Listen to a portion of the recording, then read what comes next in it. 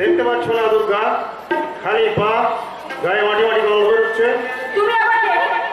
এই মা, গৌরীপুরে আইছো, আর শিব ঠাকুরকে চেনো না? আরে চিনবে চিনবে, চিনবার সময় হলে আপনি চিনবে না। কি বলো দিদিমণি? একজন ভক্ত মহিলার সঙ্গে কিভাবে কথা বলতে হয় তাও ছোট বাচ্চা সারা কথা বলতে হবে। শোনো দিদিমণি, শোনো যা শালা। আরে তোমার দাদা প্রেসিডেন্ট মহিম গাঙ্গুলিকে যে তুমি বলে সে তোমাকে আপনি আপনি করবে, এটা ভাবছো কি করে? বললাম না তুমি মাছ পেলে বাড়িতে দিয়ে আসিস, জ্যৈষ্ঠী মাসের পুটির পেট ভর্তি ডিম, পুটি পেলে বেশি করে দিবি, মনে থাকবে? খুব থাকবে। তা থাকবে না, মনের মানুষ খেতে চেয়েছে বলে শহরে থেকে মানুষকে মানুষ ভাবতে শেখনি, কি করে শিখতে?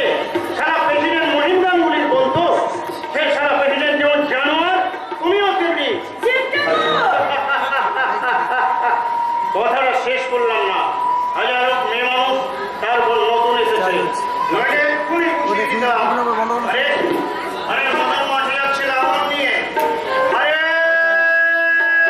সারা মাদনা, ফের বলছি মাটি নরম হচ্ছে, রাস্তাটাই বানতেই হবে।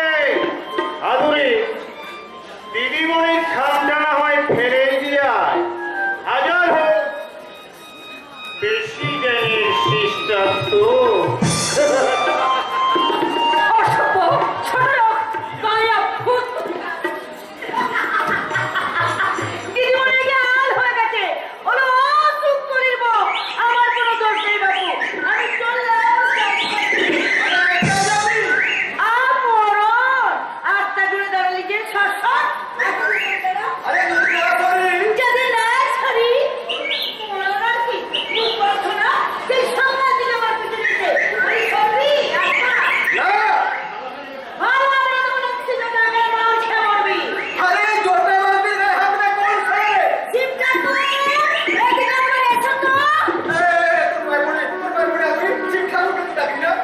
আমি তো রাস্তা থেকে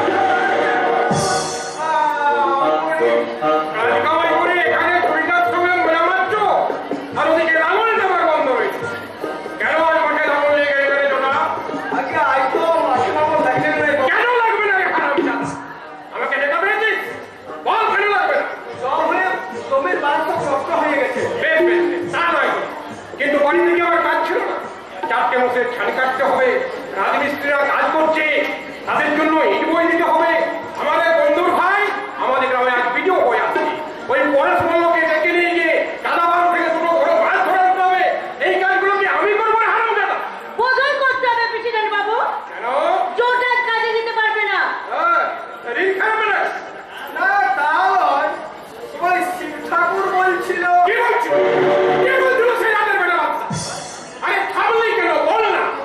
আরে শিব ঠাকুর বলছিল আজ তো স্কুলের রাস্তায় মাটি দেখতে হবে। কি বললি? স্কুলের রাস্তায় মাটি দিতে হবে?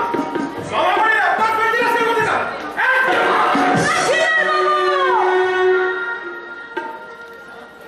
আরে তুই মেয়েটা একটু পেতে উঠছিস, মারটা তো আমি মারের মতো মারিনি, একটু টাইট দিলাম। এই কথাটা ভেবে দেখ না, একা পড়া শিখবে এইসব ভদ্রলোকের ছেলে মেয়ে। রাস্তায় মানে দাঁড়াবি, তোরা শুধু শুধু বেগার কাটতে যাবি কেন? খবরদার, খবরদার, রাজকেলটার কথা শুনে বেগার কাটতে যাবি না। এবার যদি বলে সব কথা বলে দিবি। তাই বলবো বাবু, কি বলবি বলতো? বলবো শিব ঠাকুর আর ভয়ে ভয়ে লুকায় লুকায় তোমার সঙ্গে আমাকে দেখা করতে হবে না। আজ থেকে সবাই ছুটে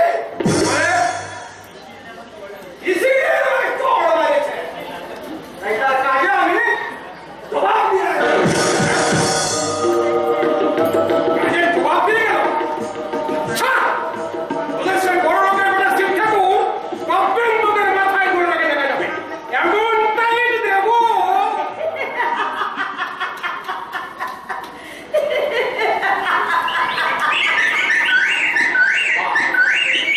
তোর হাসিটা ভালো মিষ্টি, কাদের বাড়ির মেয়েরা?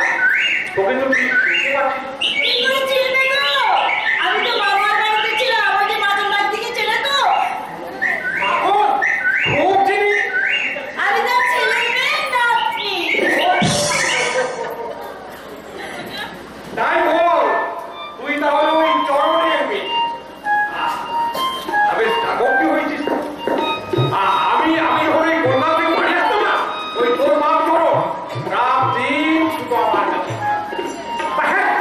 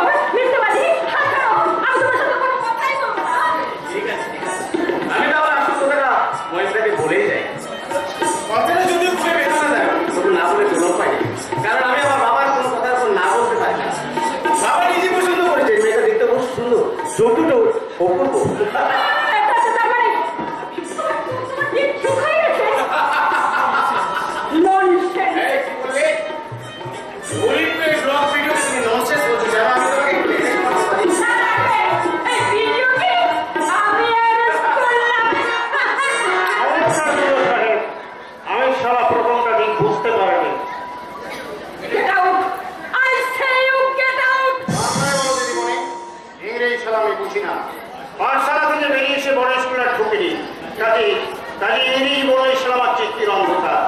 বা প্রেসিডেন্ট বাবু বাড়িখানা সব বেশ করেছে। আরে আরে একটা ঘুরে যাবো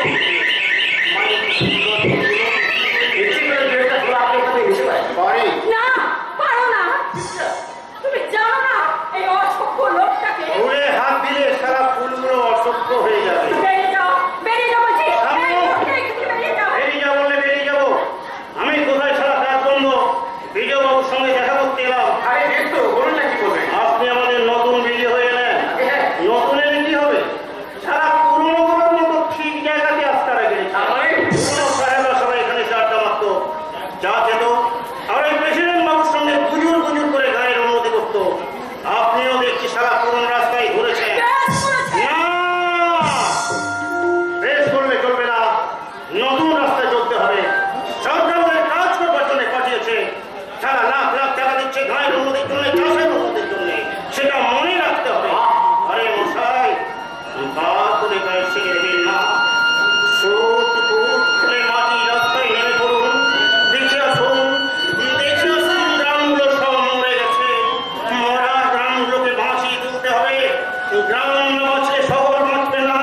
তাই তো আমি সারা চাকুরে বাবুদের বলি, তোমরা গায়ে ফিরে এসো। এখানে তোমাদের অনেক কাজ। গান নয়,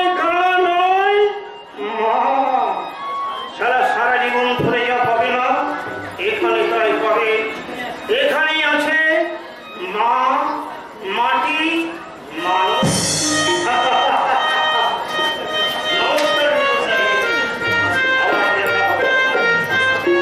আসুন মানুষ। মানুষ, তুমি অসভ্য চাষা জানোয়ারটাকে মানুষ করছো। তোমাকে এত সম্মান করছে। অসম্মানে কি দেখেছি? কি না দেখলাম তাই বলো। চিঠি তুমি একজন গ্যাজেটেড অফিসারকে একজন সামান্য গায়া মুখ তোমাকে যাচ্ছেই ওরা অপমান করে গেল। সেগুলো তুমি খুব সম্মানের কথা তাই না? কথাগুলি কিন্তু সত্যি। বিজয়ী বলো আর ডিস্ট্রিক্ট ম্যাজিস্ট্রেট বলো, তারা হলো জনগণের সেবক। আমার বাবা অনেক টাকা খরচ করে লেখাপড়া শিখেছেন বলে সরকার আমাকে চাকরি দেয়নি। চাকরি দিয়েছেন আমাকে জনগণের সেবা করার জন্য, দেশের কাজ করার জন্য। আমরা ভারপ্রাপ্ত বিষয়, জনগণের সহাসনের দায়িত্ব আমাদের মাথায়। আমরা যদি মানুষের কল্যাণ চিন্তা না করে মাইনের টাকাগুলো গুনে নিয়ে ঘরে বসে দেশের মানুষ আমাদের কিছুতেই ক্ষমা করবে না। তাই বলে গালাগাল সহ্য করতে হবে? আরো কাজ করলে কেউ করে গালাগাল দেবে না চিন্তা। এই মাত্র যাটা বলে গেল। আমার আগের ভিডিও নিশ্চয়ই যারা কাজ করে গেছে। ওই রাজকে প্রতিবাদ করবে না? সেই সাহস আমার নেই। একটা চলন্ত শক্তির বিরুদ্ধে মিথ্যা প্রতিবাদ করবার মতো মুখ সাহস আমার নেই। তোমাদের গ্রামের প্রথমে ঢুকে দেখেছি কাজ করলে লোক মাথায় মাটি ভর্তি ধরে নিয়ে আগে আগে চলেছে। মাটির গন্ধে মানুষটার জন্য মাতাল সর্বাঙ্গ খাবে ফিরে গেছে। তো তার মুখে লেগে আছে অপূর্ব এক হাসি। আমি শিক্ষা পেয়েছি ভাই। শিবনাথ মিনার। ও বুঝেছি, আপনার দাদার নাম তাহলে শিবনাথই রাখি। শাড়ি মুছে বাদ দিয়ে শিব ঠাকুর বলে ডাকে। গৌরীপুরের শিব ঠাকুর। তুমি কিছু মনে করো না চিত্রা, সমস্ত ঘটনা আমি শুনেছি। বিশ্বাস করো, দাদাকে নিয়ে যে আমার কি যন্ত্রণা। স্যার, আমার দাদার দুর্ব্যবহারের জন্যই আমি ক্ষমা চাইছি। আপনি ক্ষমা করুন। আরে আপনি কি বলছেন? উনি আমার সাথে এমন কোনো ব্যবহার করেনি তার জন্য আপনাকে এসে ক্ষমা চাইতে হবে। তাছাড়া আমি অবশ্য কিছু মনে করি। তুমি মনে না করলেও আমি করেছি। তোমার সাথে বেশ ভালো রকমের কিছু হয়েছে বলো। আজ সকালে ওই ছোট লোকটা আমার চাচ্ছেটাই করে অপমান করছে। চিন্তা আমি প্রেসিডেন্ট মহিন গাঙ্গুলির বোন ক্যালকাটা ইউনিভার্সিটি নেমে ওই অশিক্ষিত লোকটার এই অপমানের প্রতিশোধ যদি নিতে না পারি তাহলে সারা জীবনের শিক্ষায় আমার মিথ্যা। অসভ্য লোকের জন্য আমার মান সম্মান সব গেল। স্যার, কিছু মনে করবেন না। নমস্কার। বাবু বলুন। কিছু মনে করবেন না। আপনি কি করেন? এতদিন কিছুই করিনি। মানে তারা চাকরি করতে দেয়নি। 2 বছর আগে এরকম পাস করে বাড়িতে বেকার বসে আছে। তার সমস্যা অনেক পেয়েছিলাম, কিন্তু দাদা আমার চাকরি ভোট বিরোধী। ওরা দিচ্ছে আমি গ্রামের স্কুলে মাস্টারি করি আর নিজের হাতে চাষ করি। বলেন কি? হ্যাঁ স্যার, এক অন্য মিথ্যা বলেছিলাম। কিন্তু আপনি বলুন, লেখাপড়া শিখে কেউ কি চাষ করতে পারে? ছোটবেলা থেকেই শহরের হোস্টেলে থেকে লেখাপড়া করেছি। এই পাড়া গ্রাম আমার একদম ভালো লাগে না। তাছাড়া দাদা আমার নিজে বিয়ে না করে মায়ের কথা মতো 1 বছর আগে আমার বিয়ে দিয়ে দিচ্ছে। বিয়ে করেননি? না স্যার, বললো না। কাজে তার পক্ষে যা সম্ভব আমার পক্ষে তা সম্ভব নয়। গায়ের মাটি কামড়ে পড়ে থাকলে লাইফটাই স্পয়েল হয়ে যাবে। তাই কালে আমি চাকরিতে জয়েন করছি। হ্যাঁ, কলকাতার একটা ব্যাংকে মহিন্দার ভাই অসীম আমার বন্ধু, চাকরিটা সেই ম্যানেজ করে দিই। নাই কেউ সে আশা তুমি আর করো না। চাকরি রাখা তুমি ছেড়ে দাও। অসীম চাই মানা করে দেবো, বাণিজ্য বস্তির কারোর সঙ্গে যেন কোনো সম্পর্ক না রাখে। কোনো সম্পর্ক মান্য। তোমার দাদা আমার বাড়িতে এসে আমার বোনকে অপমান করে কুমুদের ভিডিও হয়ে গেছে। আজকের দিন তাকে পর্যন্ত দাদা বলে হাত দিয়ে গেছে। আজ এই অসীম যে চাকরিটা ঠিক করেছিল সেই চাকরিটা তোমাকে দেওয়া হবে না।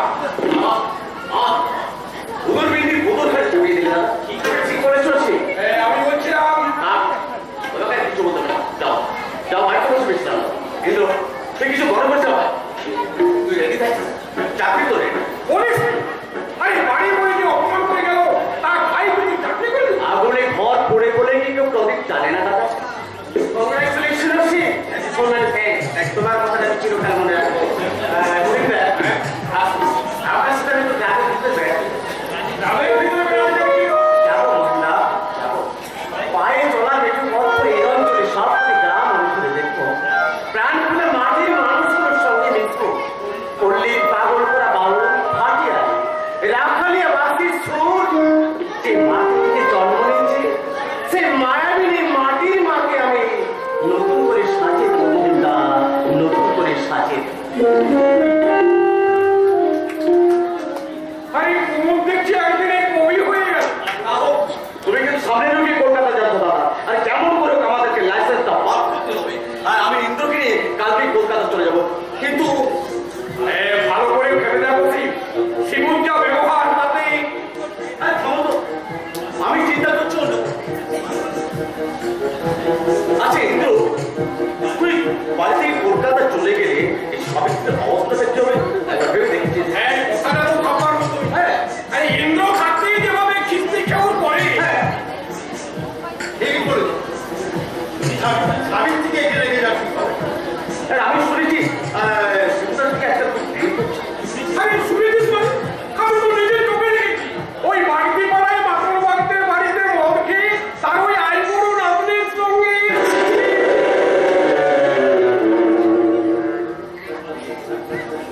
আমি স্বামীর থেকে হ্যাঁ কলকাতায় হ্যাঁ এটা তুমি ইন্দ্র তুমি বাড়িতে থাকবে না। বাড়িতে একটা ছোট্ট বিবাহিতা বউ আর ওই আদালতের তো বিশ্বাস নেই। তাছাড়া এটার প্রতি তোমার মধ্যে একটা কর্তব্য আছে ইন্দ্র। হ্যাঁ শ্বশুররা তো শিবুদার খুব অন্তর্ভুক্ত তাই না? আরে ওই নবমী ঘটনার কথা হ্যাঁ আরে ওটা একটা মানুষ না। ঠিক বলেছিস রকি।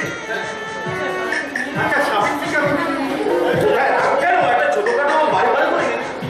ঠিক বলেছিস। ঠিক বলেছিস। স্বামীর থেকে এখানে রেখে যাও ঠিক করে। জানাকে আমি একদম বিশ্বাস করি না। মাতাল মূর্খ লোকটা হ্যাঁ স্বামীর থেকে আমি গালি করি না।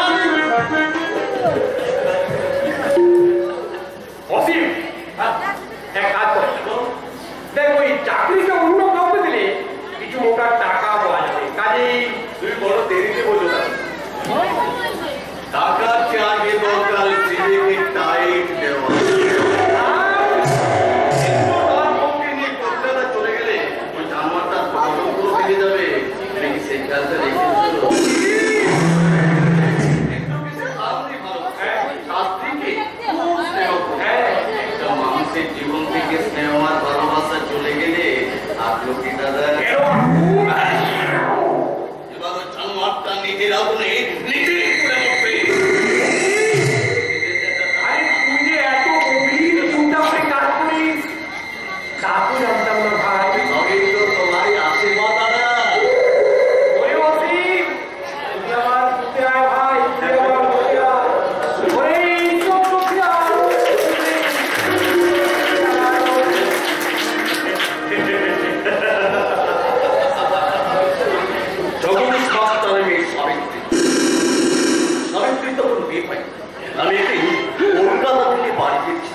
দেখি যৌবন বন্যায় উচ্ছলিত সাবিত্রী রক্তকে নির্ঘাত হচ্ছে। আগুন আগুন আমার মনে চুপি চুপি খাতে নেমে গিয়ে এক হাতলা জল আমি ছিটিয়ে দিয়েছিলাম তার গায়ে থেকে। পরে তিনি জগদীশ মহারাজ আমাকে থেকে শাসন করেছেন। কিন্তু আগামীকাল আমার কলকাতার বাসায় আমি গুরুস্থানের থেকে নিয়ে গিয়ে আমার বেডরুমে তখন আমাকে কি শাসন করবে জগদীশ মাস্টার? কোথায় থাকবে তোমার ওই সুন্দরী মেয়ে সাবিত্রী লজ্জা?